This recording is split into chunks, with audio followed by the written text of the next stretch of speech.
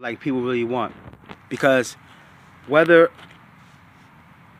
we as a group would like to admit it or not, nobody likes to feel isolated. Nobody likes to feel like, wow, I can't trust anybody. Nobody likes to feel like that. You know, a lot of people might act as if they feel like that, and it's just because we became accustomed to being isolated, and goal was to have us segregated, because at that point we'll be easier to control. You know, if we're all desensitized, you know, we wouldn't care about what happens to another person because we're stripped of that emotion. You know, there's no compassion there.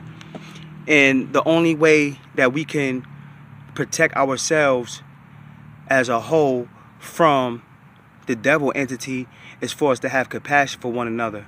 Because if something were to happen to someone else, you know that in reality that can be you as well. You know, and how would you want somebody to respond to you being violated or disrespected to, you know, in some capacity that you just know isn't right? Now, like I said, I want to talk about communication today and the lack of. In life, a lot of people feel like, you know, we have to suppress, you know, how we feel, our emotions, you know, when we feel slighted and things of that nature. And the only time we feel like we could communicate is when we're in good space. But you have to understand, communication doesn't have to be as hard as we allow it to be. It's just as simple as opening your mouth and speaking to somebody in a way that you want to be spoken to. That's what it boils down to.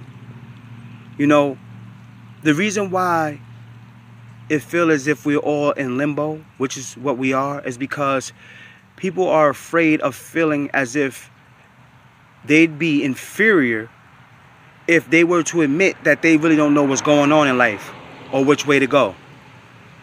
So the most common route that people take is ignorance.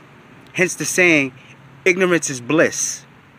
You know, because that's the easy route. That's instant gratification. You know, and when you rocking with the Lord, or you claim you rocking with the Lord, he's not going to listen to that. You know what I mean? Because our God is an intellectual God. You know, he's going to ask you a lot of questions about your mischievousness and, you know, why did you do it? You know, what did you get from it? What was going through your head when you did it? You know, and a lot of times, the reason why we can't come up with these answers and the reason why we disrespect and violate one another the way that we do is because we feel more than we can actually express. And people don't want to admit that. So this is why we stay in the limbo that we're in. The only way that we're going to ascend to the next level is if we start establishing communication. The right type of communication, not bashing and slandering and backbiting and that's not communication. That's the 7 deadly sins. That's what that is. That's real life. We all know what the 7 deadly sins are. Is that not dominating society?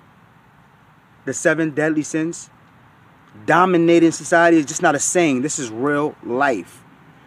And once we start to live in real life and not in a fantasy, then we'll be able to communicate, and at the same time we'll be able to demand respect, because people will clam up to situations they're supposed to be vocal about, but then on the flip side demand that you respect them.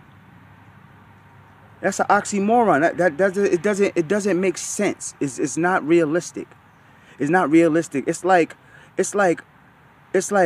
a female in an abusive relationship with a guy, and he'll beat her up all day. He'll beat her up, you know, or a pimp. He'll beat, you know, if he's a gorilla pimp, you know, he might beat up on a chick all day, but then he'll come in the mix of a certain caliber of a guy that will make his heart quiver. You know what I mean? So it's like You won't put your hands on this guy. You won't even come at him in that capacity yet.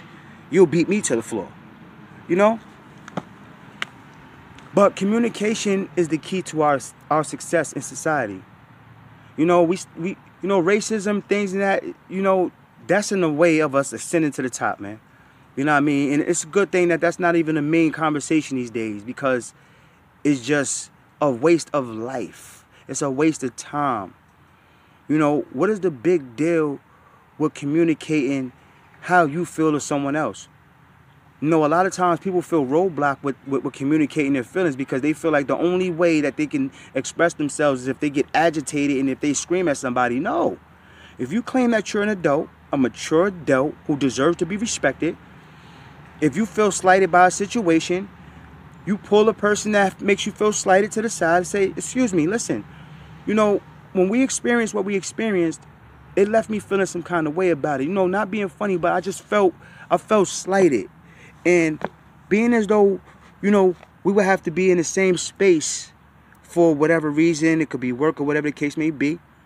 You know, why can't we get past this situation to prevent anything that ultimately none of us really want? I mean, at the end of the day, there's no fun in being a hater type, envious type, angry person. I mean, we only have one life to live. At what point are you going to decide that you want to live life happy, stress-free?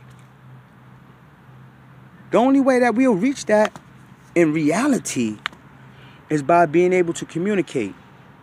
You know, society, we lack communication. You know what I mean? So everybody is just, you know, that's why so many followers in life. Because it's like a trend to be a whole nother way. It's a trend to just like, you know, the actual people who are confident enough to be able to talk to people, communicate their feelings, it always stands out. There could be 1 in 20 people who does that, and everybody knows this person. Everybody like, yeah, you know, I like the way what's the name expresses themselves. They don't ever hold back. Or sometimes these are the people that society would try to alienate and say, oh, that person is weird. Oh, that person is crazy. Why? Because this person is expressing themselves when everybody else is suppressing their expressions. So it's not that the person is really crazy. It's just that the person, they feel like the person is crazy enough to speak like that and risk being ganged up on by people who live a lie. That's basically what it really is. But this is real right season, and we repping for God, because that's how we rock. You know, as I said before, we didn't come from science, you know, because we would continue to evolve from science. It just doesn't stop and then we just start evolving from something else. We just start evolving from women out of nowhere, but nobody can put one or the other together. You know? So, you know, everything that we do in life, we confuse ourselves. We know what it is. We know God exists. We know God put us here. Are you kidding me? So, whenever things happen to us and we become the victims, it's because we're just being ignorant. Government? Like, come on. At the end of the day, the government know that God exists, and they know that keeping secrets and things like that, they know it's basically to manipulate us, because it's only two types of secrets. It's a celebration of your life. You know, your birthday coming around, it's a secret. You know, people want to surprise you. Okay, that's a secret that'll be revealed like this, and you'll see that it wasn't something to hurt you. And then you got the type of secrets that people want to keep from you. But why would you want to keep something from me if you're supposed to be a representative of me? So there's nothing good about it. So we all, I'm sure we all could agree that we all live a lie voluntarily. And if the government or anybody else can see that you're willing to accept these lies as I keep bestowing them upon you, why not continue to do it? And that's what Lucifer is doing to us. But he's so feeble right now. And I know everybody feel it. You know why? You got so many authority figures, nurses, doctors. You know what they doing? They're leaving their jobs because they're not getting something shot in their body. They don't care about the money like that. What good is the money going to be if you're dead 10 or 15 years from now from being ignorant, putting something in your body you really don't know what's in it. You really don't know what's in it. Your body is your temple. If you don't respect nothing else, you got to respect your body, man. That's the only, that's the only way you're going to stay active in this game of life. And if you really don't care about living, then you might as well be a science experiment. Go there and tell them, shoot me up at every and anything, because I don't care.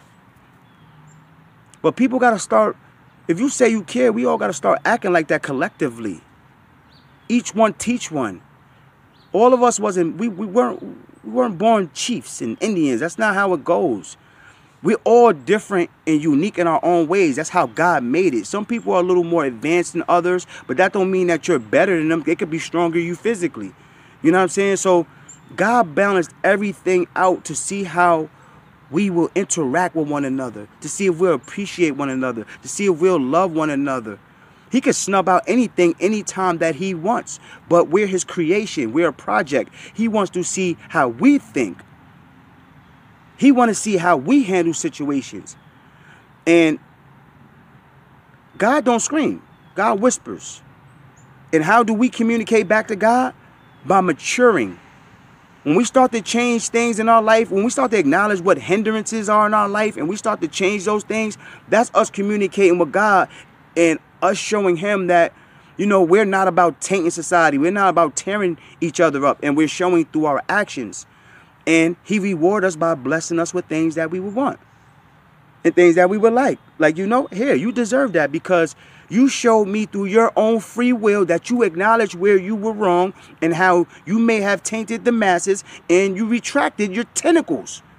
And you chose a better route. And because of that, I'm going to reward you. That's communication.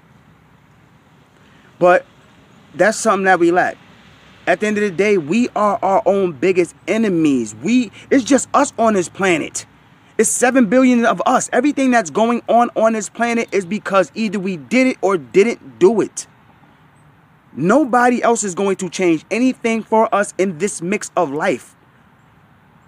We got to change that. Simple as that. Either we let things be how they are or we change them. This is our planet collectively. There's no, I'm this color, so I'm just going to live over here. Peace, love, and harmony. Everything will be okay. No. God put us here together for us to function as one. And until we can get that together, it's only going to get worse. But thank y'all for tuning in, man. Of course, there's so much more we could talk about. But I want to, structure my segments a little more in a better way to whereas the conversation could just, be as interesting as it always tends to be. Put it like that, But big blessings to everybody.